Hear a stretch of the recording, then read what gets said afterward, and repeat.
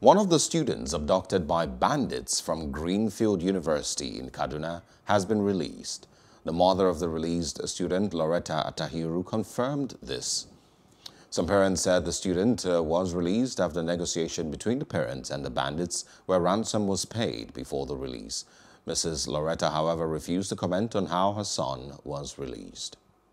Hello, hope you enjoyed the news. Please do subscribe to our YouTube channel and don't forget to hit the notification button so you get notified about fresh news updates.